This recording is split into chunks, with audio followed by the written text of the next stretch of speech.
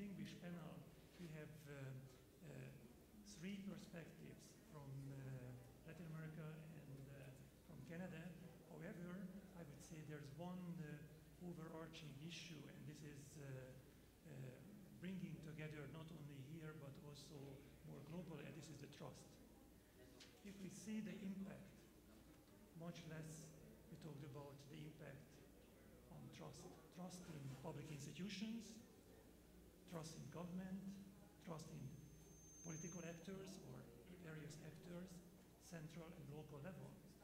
This is particularly important when, for example, in the host country, we experience unprecedented loss of trust in the past year after the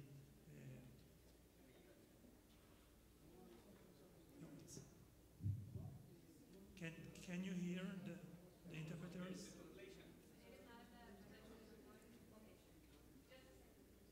Okay, so there's still a technical issue.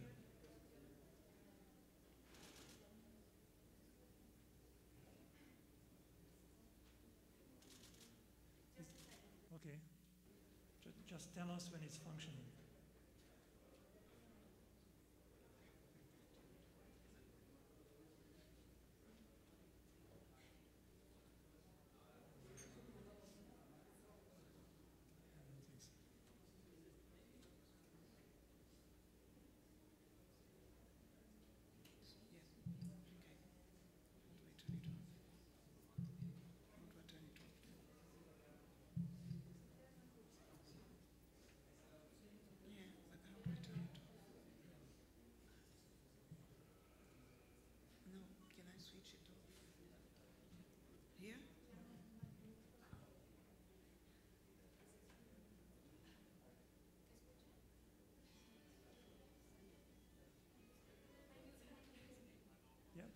Can you hear? Is it functioning, the interpretation now? No? Still not sufficient?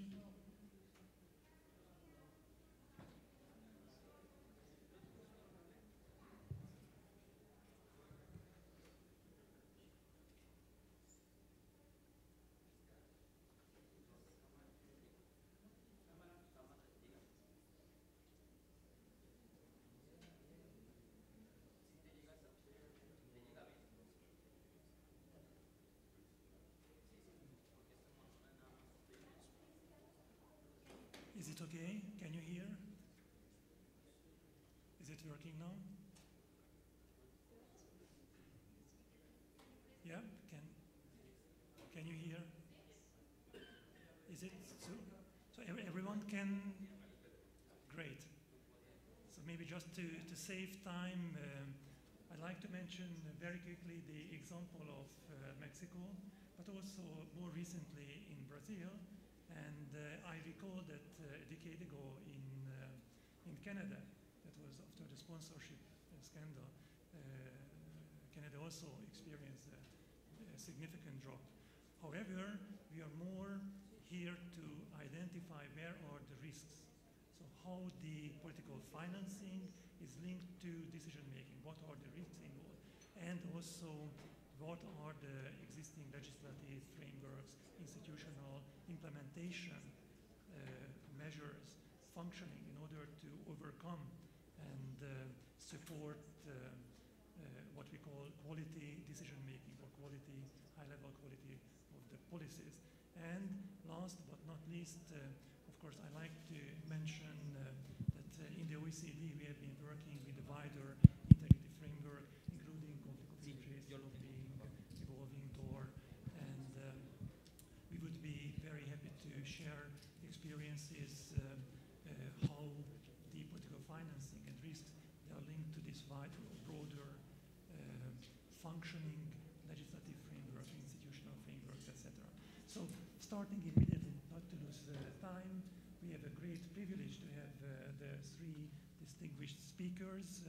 And first, Jean-Pierre Kingsley, who is the former Chief Electoral Officer and in Election Canada, and also he's professor at the Ottowa University, and he used to work actually in the Treasury Board Secretariat, also in charge, for example, conflict of interest policy, etc.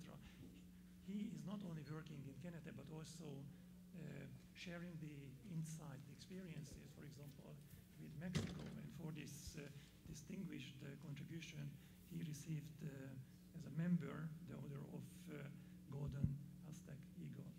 We have, after Canada, these two distinguished speakers from Latin America and sharing the Brazilian perspective, and we have the privilege of Lúcia, Henrique, the technical advisor at the Democratic Labour Party leadership for the Brazilian political reforms, and the Chamber of Deputies, the lower chamber of the Congress. And we have also Marván, the president of Transparencia Mexicana, the most distinguished civil society organization, which is also the chapter of Transparency International and leading anti-corruption global civil society organization.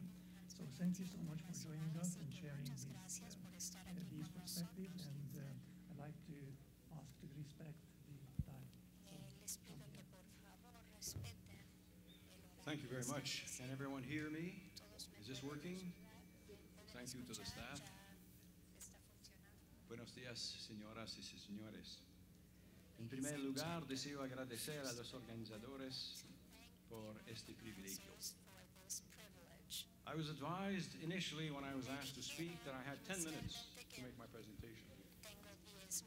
I wrote back and I said, are these 10 Mexican minutes or are these 10 Canadian minutes?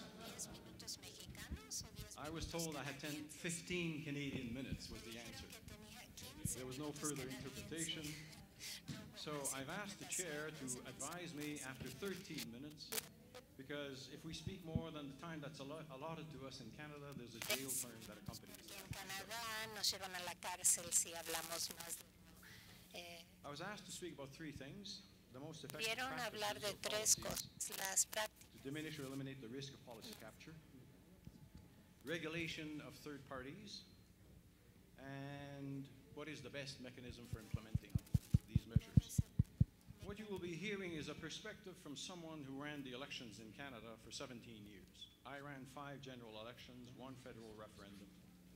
There's 35 million people in Canada. 2/3 of them are electors.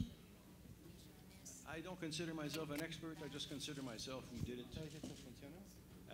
Therefore, a doer, a thinking doer. And what I wanted to relate was the Canadian approach to these things. And, you know, whenever we say this, initially people say, well, it's Canada, it's easy over there to do this. It's just as hard as everywhere else. It's just as hard. But I happen to think that we succeeded a lot. And there are reasons for that. To start answering the questions I was asked. By the way, one of the strengths of the Canadian system is the Canadian people. They are fed by the media and they react, positively or negatively. They are involved in their democracy. They know that democracy is 2 Greek words, the first one being people. Democracy. People is what matters. And they're very alert and they watch politicians like hawks and what they're doing. What are some of the moving forces that brought change to Canada? Scandal. People are moved by scandal. Politicians are moved by scandal. When there's a scandal, they react because the people want action. Whether it's a scandal that has, you know, repercussions legally or not, when something occurs that is not correct, that is major, they react and they want action done about it.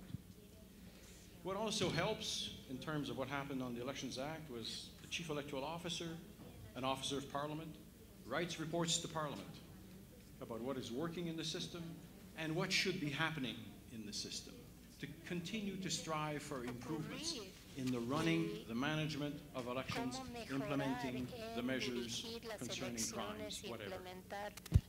There's also the opportunity to provide testimony to parliamentarians directly.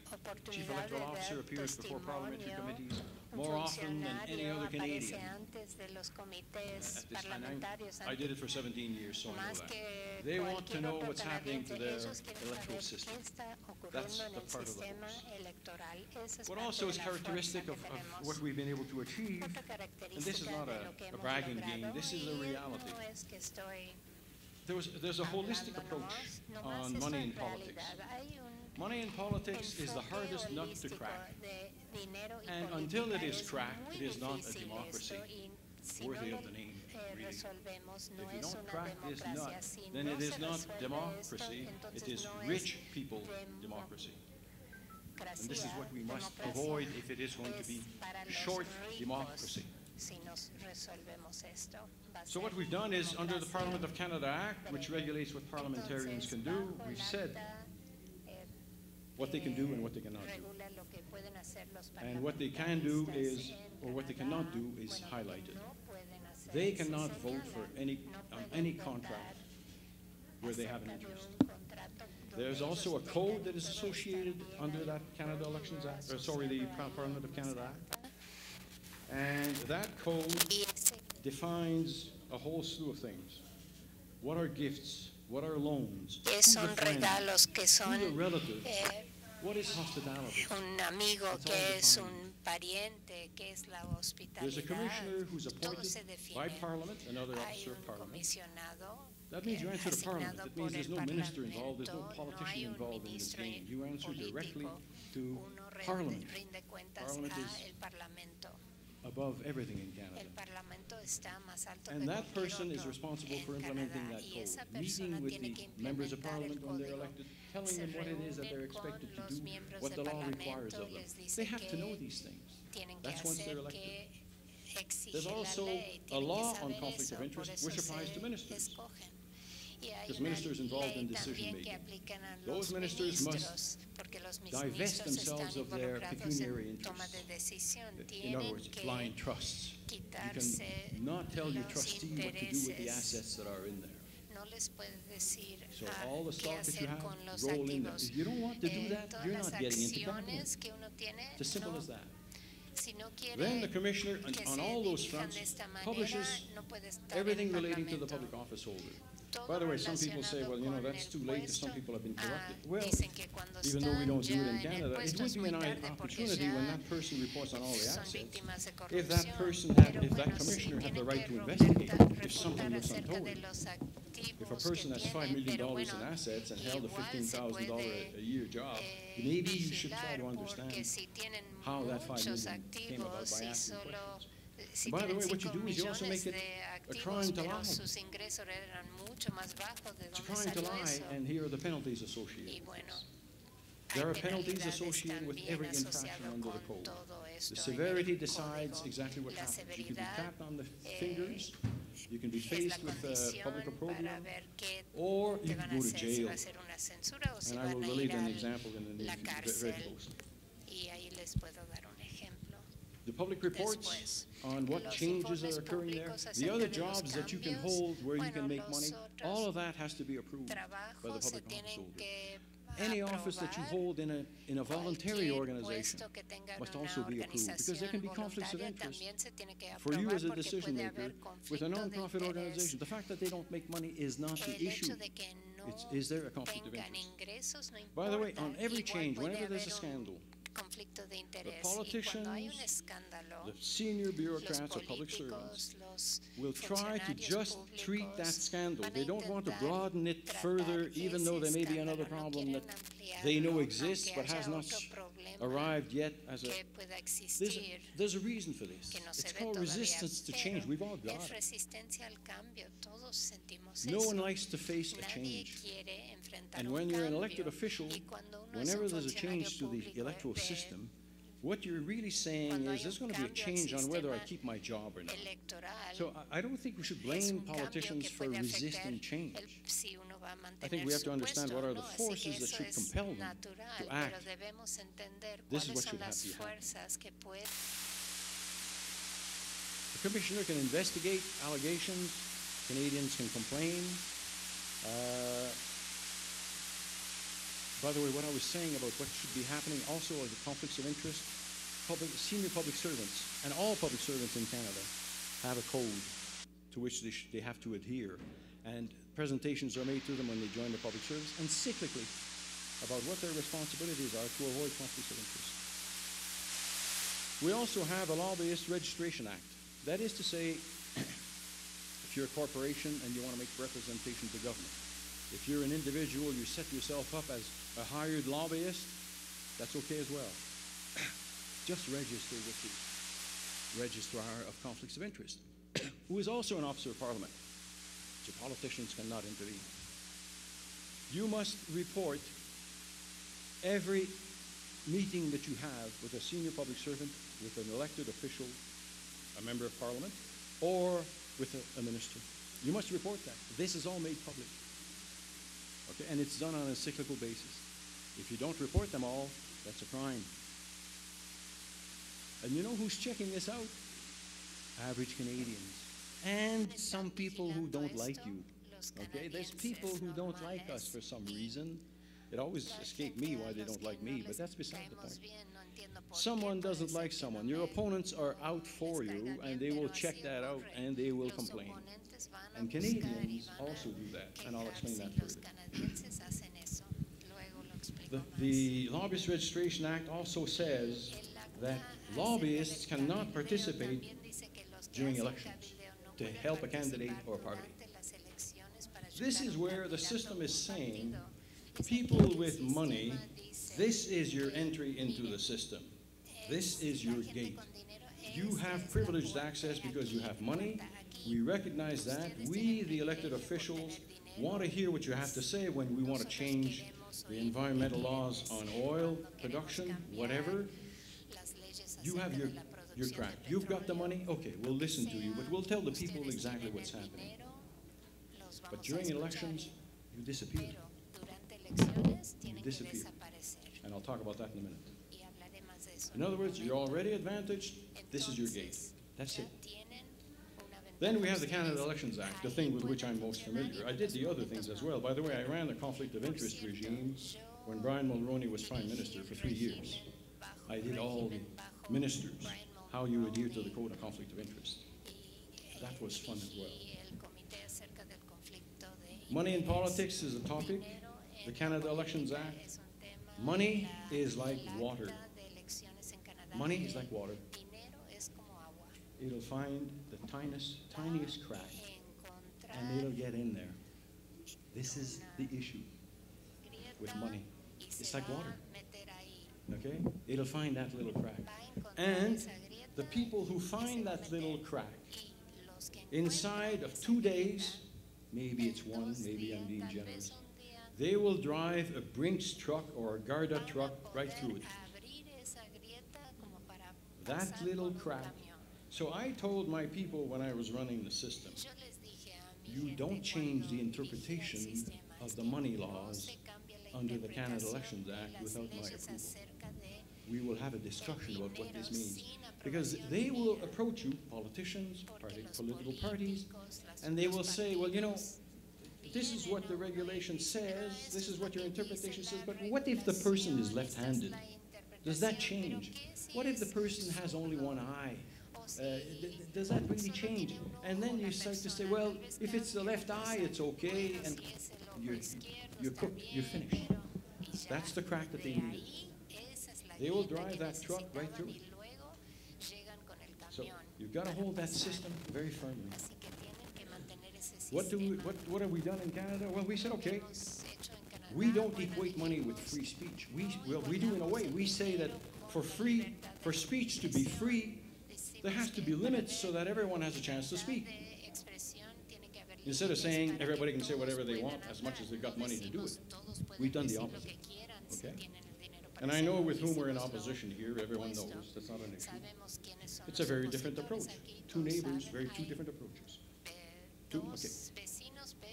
We establish reasonable limits on expenditures by candidates and parties. $100,000 per candidate, approximately. $25 million on political parties, approximately. Depends on how many you see. Limits on contributions, $1,500 per year. Only Canadian citizens can give. No corporation, no union, no association, no NGO. You cannot give. Mandatory reports on the internet. People who implement the legislation. We reimburse expenditures. There are 3 sources of public financing in Canada. We reimburse the expenditures of parties, 50%, candidates, 60%. Think about the money. We give tax credits for individuals who make contributions. You get about $500 back as a credit on a $1,500 contribution. And there used to be a per vote subsidy. It's gone because this Prime Minister did not like it because it helped his opponents. So he eliminated that. But that is something that should be considered, a per vote subsidy. In other words, you reward people for what they've done. We also implement the legislation. We have a commissioner who investigates complaints, also independent, and we have a director of public. Ya perdimos por completo sonido.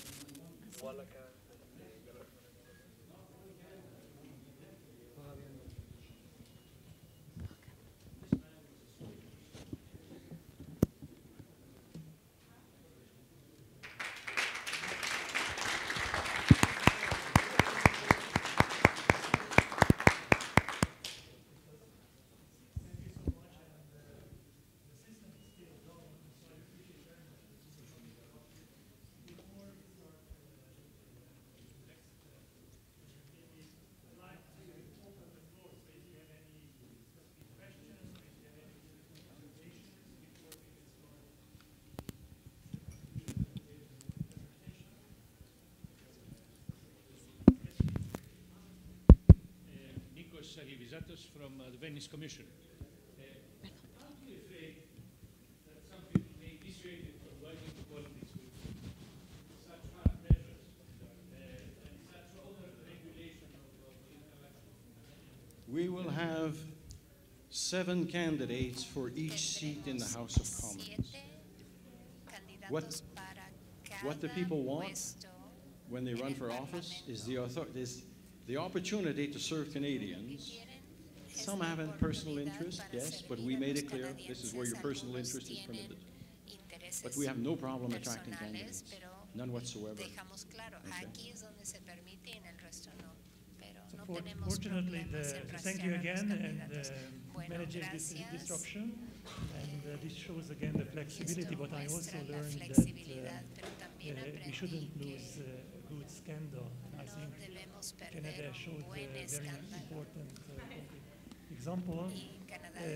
Brazil recently experienced a major scandal, the Petrobras case.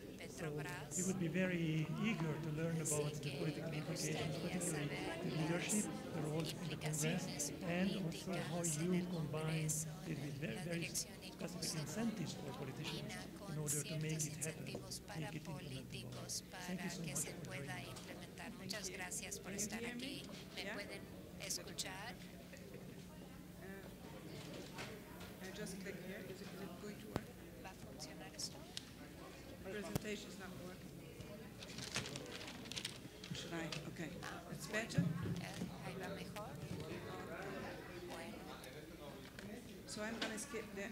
I've already been introduced. Ya me han I'm a tenure presentado. civil servant at the Chamber of Deputies, and I work as a technical advisor for the Democratic Labour Party leadership. And I could not start without thanking all the sponsors and the chair and the people and the staff for being here. It's really a pleasure. It's an honor to be here to share my thoughts on what would be a better way to finance politics, dejar que esté aquí y me agrada poder better way to compartir support mis better pensamientos policies y encontrar and mejor avert manera policy de capture. tener I'm not going to talk about mejores the políticas. scandals.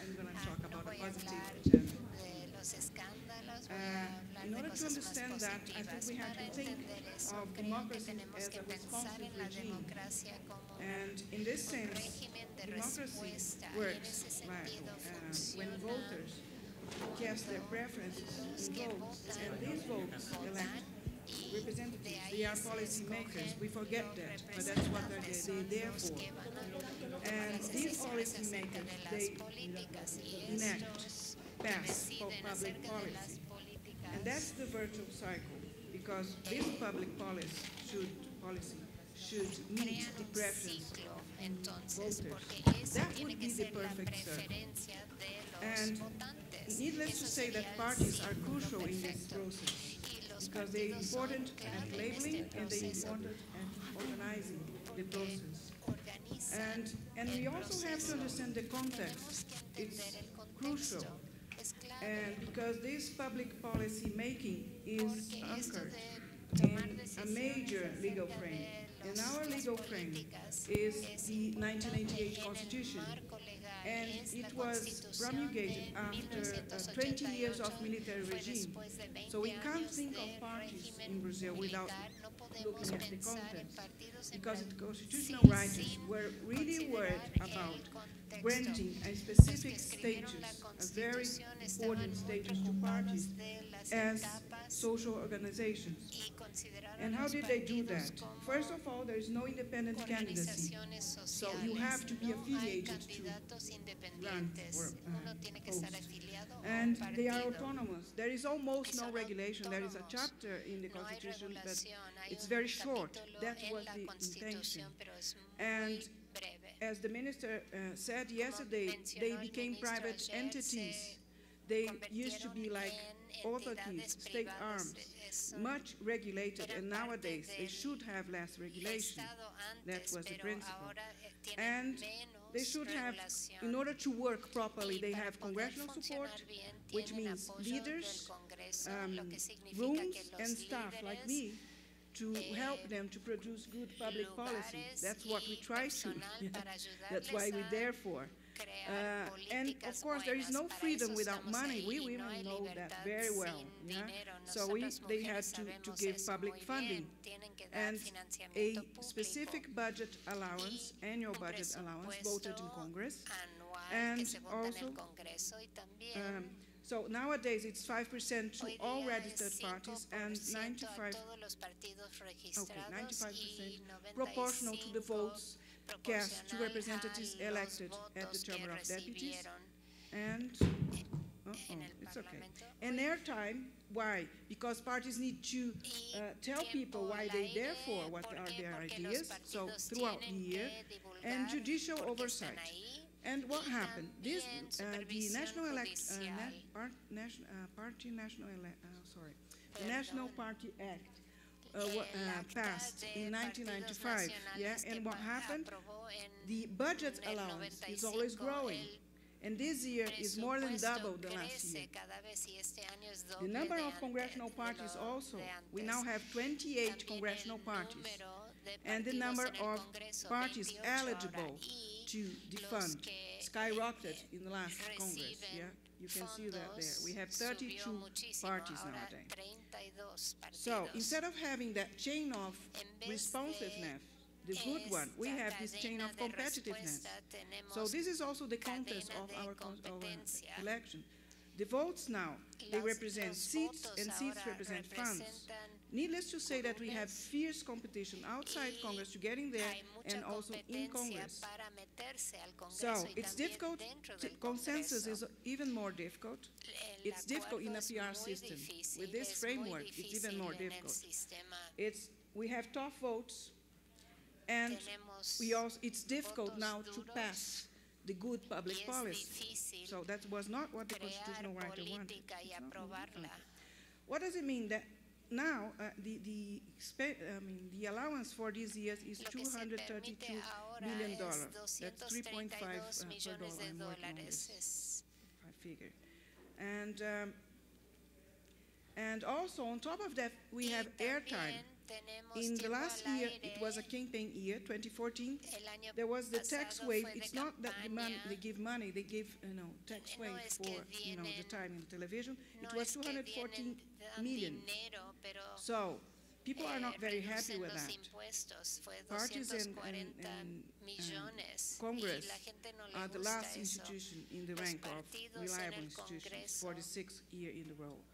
Also, our next elections cost $1.42 billion. That's a lot for us, and people are not happy with that. So, move. Okay, and it's growing. You look, the first one is 2010 numbers, and the second one, 2014. So it's growing. So we don't know if it's going to stop.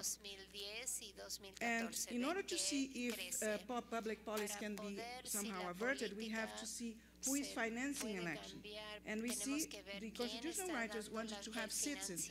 Our first law only allowed, the bill, not the law, but the bill only allowed citizens to donate to campaigns. And nowadays we have corporate financing our elections. It's the red one. You can't see it, but it's the red one.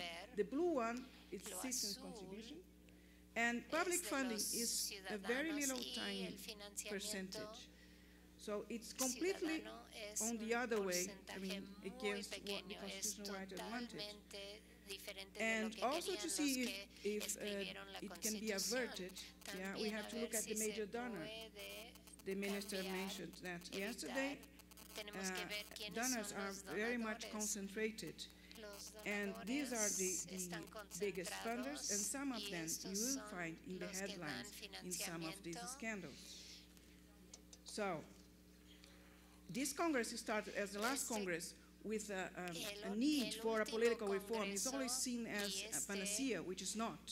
But this time what they wanted, limits and limits and limits. I know that limits are important, of course they are important, but what people don't see is that we have this framework of autonomy, and to work with limits in an autonomy, constitutional framework is kind of hard. Why? Because it can produce some judicial claims, and it has been happening.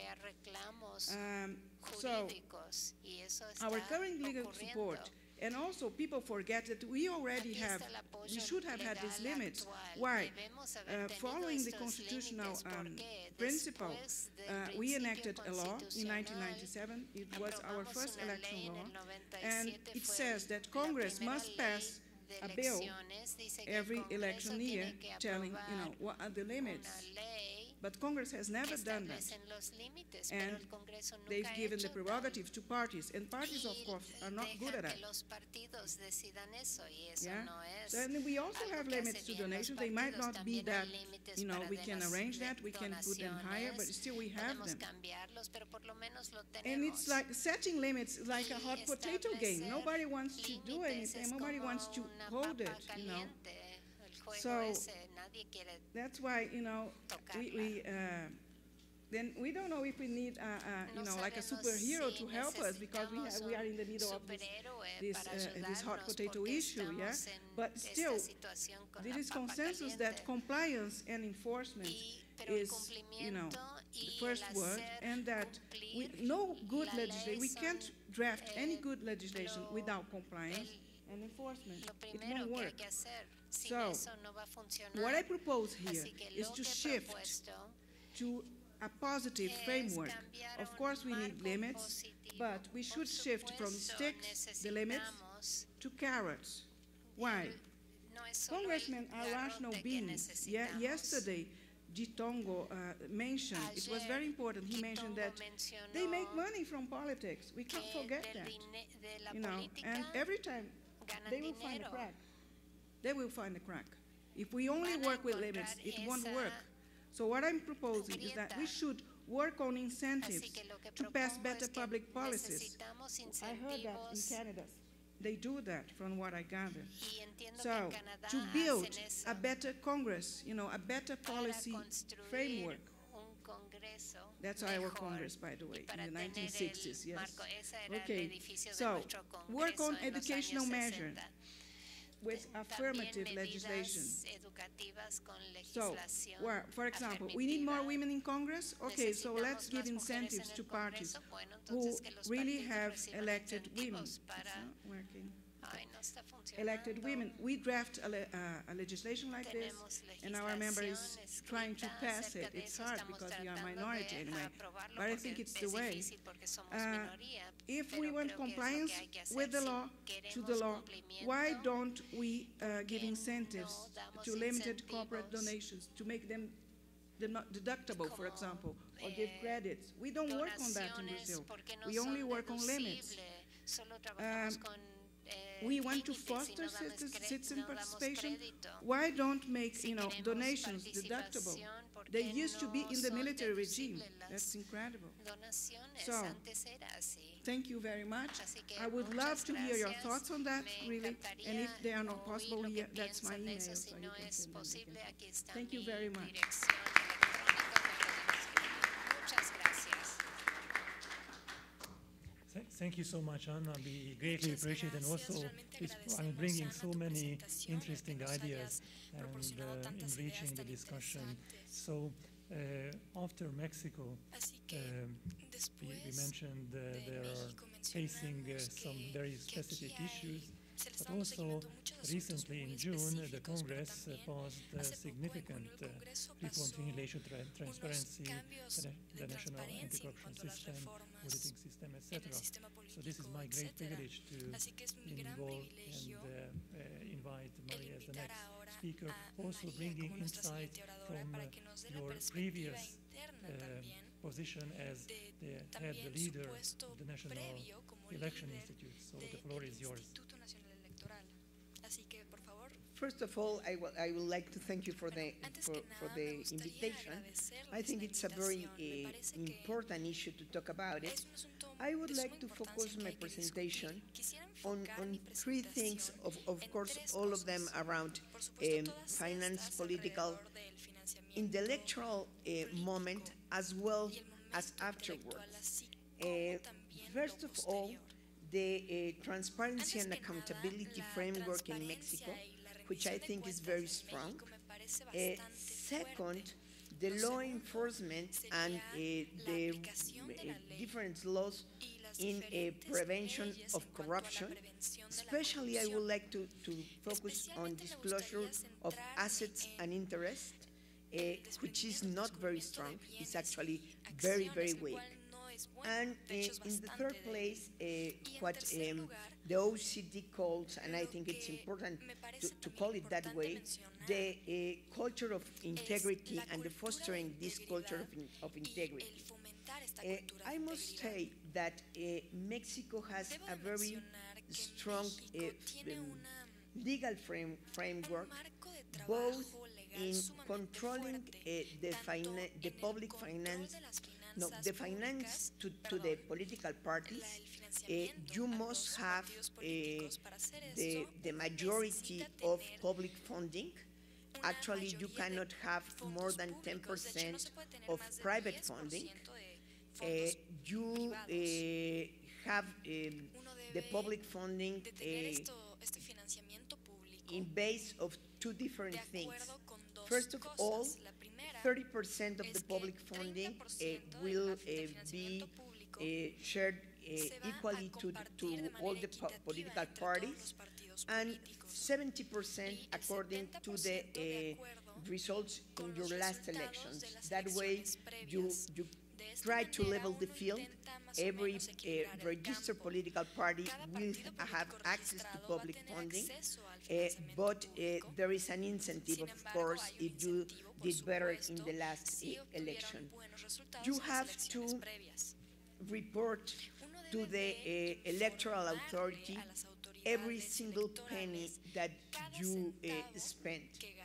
Which is true is that what the political parties do, they report what they spend and they have a legal proof of the spending, meaning it's not in cash. It is a problem still in Mexico, all the cash that flows in the political campaigns and especially during the election day, and that feed clientelism, yeah, and that is a fact. I said that we have very important, transparent policy in Mexico. Every single donor has to be registered. You have a very low limit of donation that you can have, around 1 million pesos, that must be like $70,000 at the most. There is no possibility for any, we call it persona moral, any corporation, any sindicato, any union, any church, any NGO. Only physical persons can donate money to the parties. And that is registered, and if you ask through FOIA who has donated money to any single party, you have access to that list. Not always people ask for that list, but you have the right to ask it. You don't even have to be Mexican to ask for this list of people that are donating funding to the political parties.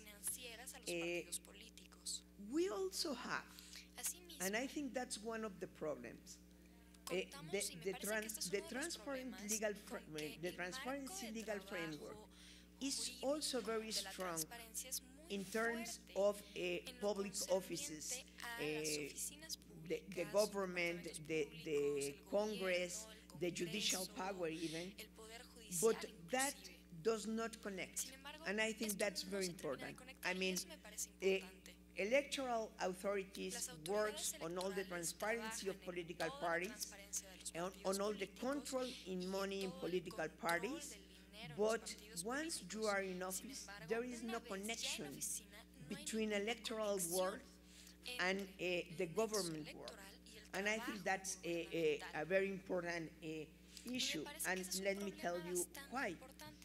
I said my second point will be about prevention of corruption, talking especially about disclosure of assets and as well as disclosure of interests. As a candidate, you do not have the obligation, and the parties do not have the internal policy to ask for a disclosure of assets or interest. You just do it once you are elected or once you are in office, and the past doesn't count.